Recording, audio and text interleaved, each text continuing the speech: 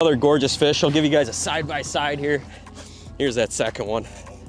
Third one, actually. We're 3 for 4 right now. What we're trying to mimic with these flashers and these flies is basically a school of alewives. This flasher will kind of represent that whole school, really, get the salmon's attention.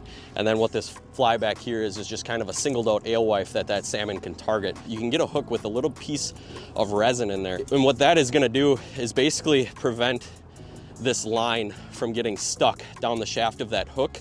A lot of times when you get these big kings on, they like to twist and turn a little bit, and if that line gets stuck into that hook, you can end up losing that fish just because it can pull out.